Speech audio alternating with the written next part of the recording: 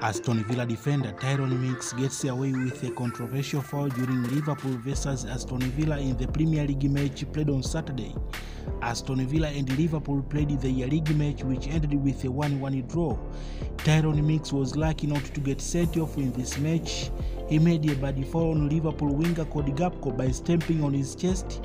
Referee revealed the incident and Tyrone Mings given only a yellow card. It is a really strange decision from the referee.